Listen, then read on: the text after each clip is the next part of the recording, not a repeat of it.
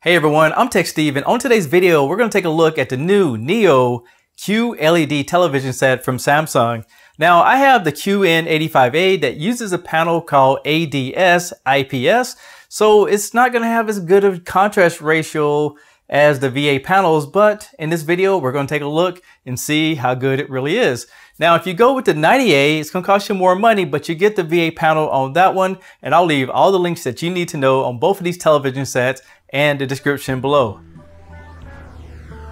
Wait, I think my television just arrived. Let me go see if it's here, and we can start the video. All right, thanks a lot. Here you go.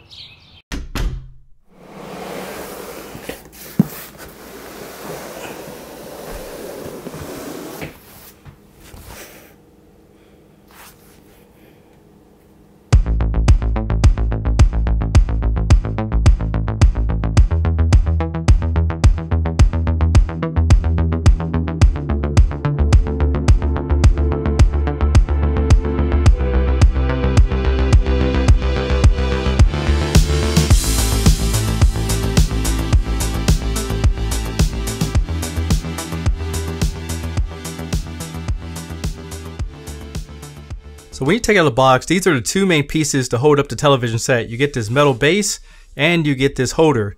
Now when it comes to the holder, it has a wire maintenance piece that you can take off right there, and it has the 4 screw holes that goes on the back of the TV set. Now when it comes to the base, the measurements are roughly around 15 inches by about 10 inches, so it's going to fit on just about any type of stand. You also get a quick setup guide. And if you need the full instruction manual, this will show you how to get to it. It also comes with the right angle power cord, and you get the remote control, and this is the new model with the solar cell on the back of it. So the first thing I'm gonna do is show you guys how to mount the TV set. Now I will tell you that it comes with 2 packs of screws, and both of them has the exact same screws in it, so it doesn't matter which one you use. So after grabbing the base, you can see there's a notch here. We just take it, slide it on, and it's locked in. Then you just take these 4 screws and insert it here and here. And you can see it's pretty sturdy once you get everything all mounted. The next thing you would do on the television set is there's a little lip right here. You just want to lift it up, make sure it's lined up, push down, and then you want to go ahead and insert the 4 screws into the back side of it. Then all you need to do is go ahead and plug in the power cord right here. Make sure it's in there snug. Then you want to go ahead and run the cable like this, and then go ahead and snap this piece into place. Now, since we're already back here, let's go ahead and talk about the inputs on this television set. Now, looking at the back panel here, you have 2 USBs, and these could be used for any type of wireless device, including keyboards, mouse, or anything that you need to run off a USB, and they will work on thumb drives as well. Now, next you have a fiber optic output, and this could be used for going over to a soundbar or audio system. And yes, this TV set does have 2 HDMI 2.1s that supports up to 120 Hertz. Now, the reason you have 2 HDMI 2.1s is that you would take one of them and run over to a gaming console like a PS5, Xbox Series X. And the second one could be for eARC for running over to a soundbar or a system that supports uncompressed 7.1 audio. Next, there's 2 more additional HDMIs, so there's a total of 4 of them, and these will support HDMI 2.0. You also have a LAN connection for connected right to a router or a modem.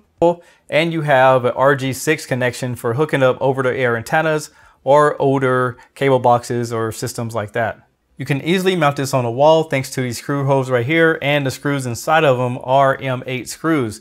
Now, we'll work on just about any standard wall mount, so you won't have a problem mounting on the wall. So when you take this TV set out of the box, it has these little covers around the edges to protect the screen. So if you plan on moving one day, make sure you go ahead and save those. And it clearly marks do not remove until TV is assembled.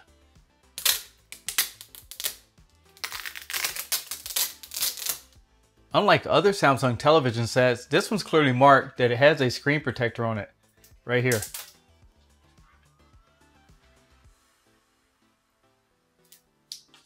Now, if you have a TU8000 or 7000, do not attempt this, you will ruin the television set.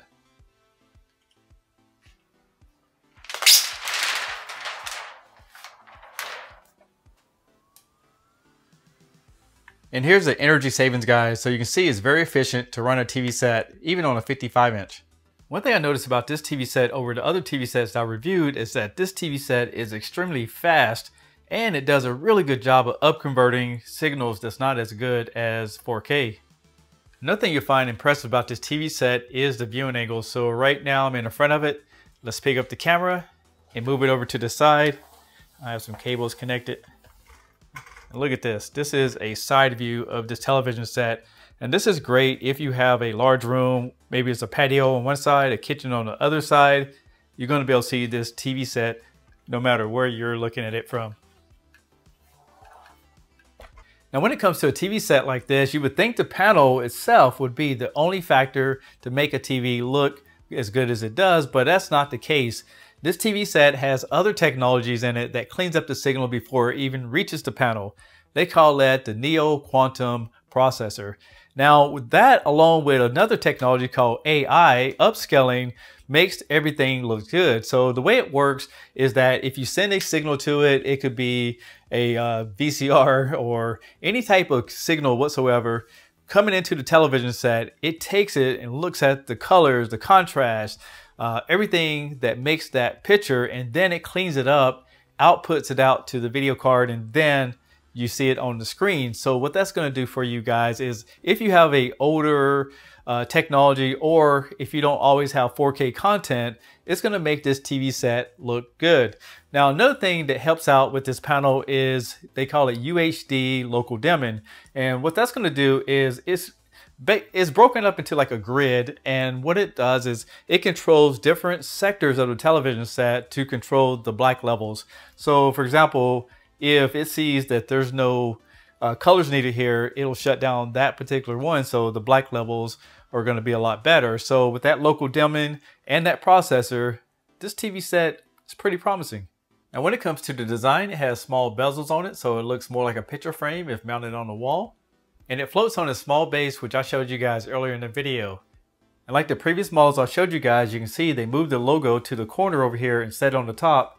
And if you press on the bottom, you have some controls on the screen right there.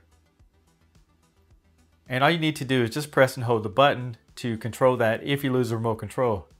Another thing that stands out on this TV set is that just physically picking it up, it's about twice as heavy as other televisions that I reviewed on this channel, like the TU8000 or the 7000. And you can see it's very thin to the look, but one thing that makes me nervous is that this TV set doesn't seem as stable as some other television sets, so you might want to consider mounting it on the wall if you get it, or just don't touch it a lot.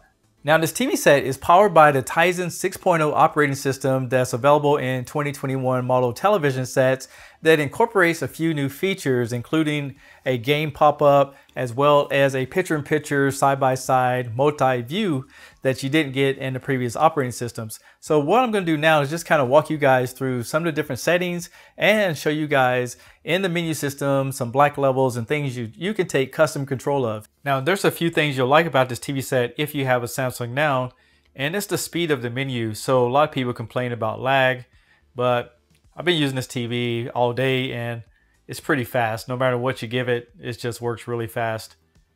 Look at that, the response time. And again, it goes back to that processor, the RAM, and everything in this TV set.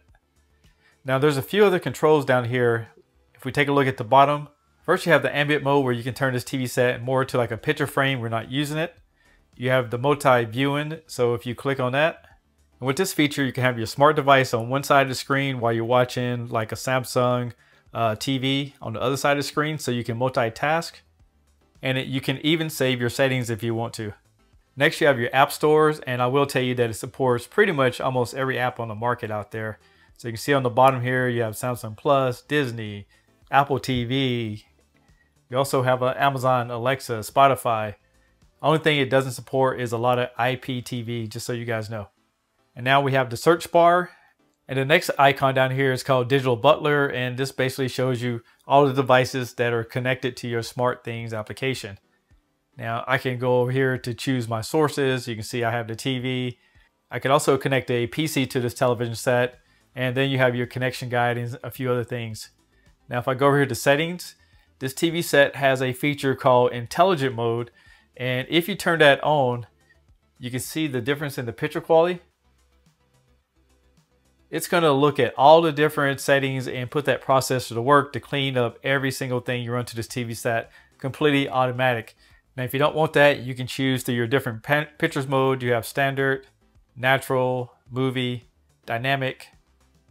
Then you have your different sound modes. You have amplified, standard. This is your TV outputs. You have fiber optic or TV. Then if you use gaming mode, you have to have an HDMI plugged into it. And you have your sleeper, timer, and connections. Now over here, you also have like your different color tones. You have warm, cool, standard. And you also have picture clarity. So I usually leave everything on automatic. If we click into settings real quick, just want to show you guys something real quick. If you go to expert settings, this is where you can control the local dimming. You can see there's standard, low, and high.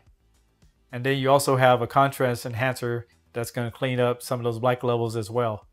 Another thing I want to show you guys is under general. You can go over here, and again, you can turn on the intelligent mode, and you can select different things like your voice amplifier, your adaptive sound, adaptive volume. So these are again part of that intelligent mode. And you can use Bixby built into the voice control remote control, or you can switch to Amazon Alexa or Google, but you'll need to log into those accounts if you want to use those features. Now under external device manager, you can hook up a Bluetooth device like headphones, keyboards, wireless mouse, and there are some different settings to control that. And if you go back on the main screen, there is a web browser built into this TV set. So you can use the remote control right here, or you can plug in that keyboard or mouse. And this is what the browser looks like. Don't expect to play a lot of different files like video files on this browser because it's very limited. But if you want to control it, you can use a USB keyboard or mouse or a Bluetooth like I showed you guys earlier. So pretty cool. Now I'm going to show you guys what it looks like on some gaming, but to check the input lag, my tester only goes up to 60 Hertz, where this television set supports up to 120 Hertz. So it'll be interesting to see what kind of results we get. The second thing is I haven't purchased a 120 Hertz game, and my camera only films at 60 Hertz. So we're not going to be able to test all that today, but I'll at least give you guys a general idea of what it looks like. Now we're going to check the input lag. Right now I just have it on your standard mode with no changes. And it looks like it's reading about 87.2. So let's put it in gaming mode to see if it drops. And it dropped down to about 9.5, which is pretty standard for a television set like this. And it might even get faster if I had a 120 Hertz tester, but that's respectable. And that's about where all the other television sets do for Samsung. So no big improvement right there. Now this is the PlayStation 5 connected to the television set. Now the cool thing is if you go into the settings of the Samsung television set and go down here to general, then click on external device manager, you have a lot of new settings. So when you press on it, you have gaming mode, you can turn it off and on. You also have surround settings. So if you do want to create a 3D surround off the game, you can do that with internal speakers. Over here, you have dynamic black EQ. So if it's not looking that good for you, you can adjust that. You can see right there. Then you have a feature called Game Motion Plus. Now, one thing I like about this particular feature on this TV set is that it does make everything just a little bit darker. It has a feature called Blur Reduction, Judder Reduction, and Clear Motion. And for all you gamers out there, this TV set does have Motion Accelerated Turbo Plus that's going to make everything look a lot smoother when playing gaming. Also, it has FreeSync Premium Pro. It does have automatic gaming mode, so whenever it senses a game, it will switch over automatic. But I don't see a feature for VRR, which is variable refresh rate.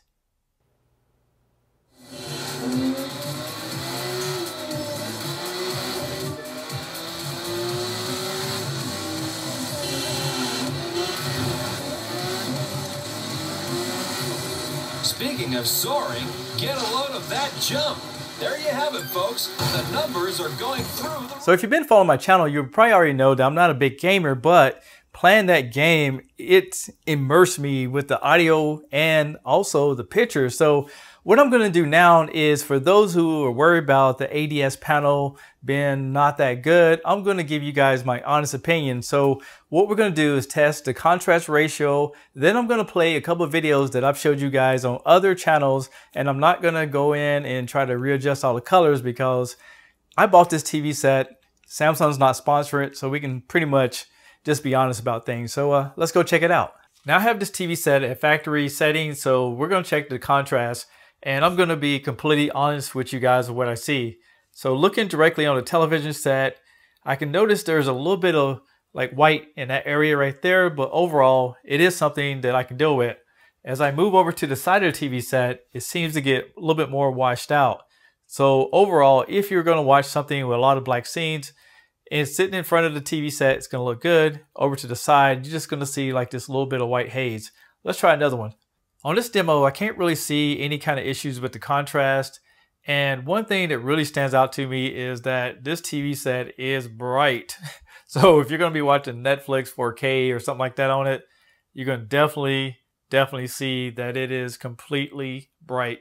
Now, this is probably one of the brightest TV sets I've ever reviewed here. And I'm looking on the screen to see if I see any flaws in the alignment here. So I don't know about you guys. I don't really see too much in the gray areas, but if you do, please comment below. Tell me what you guys think.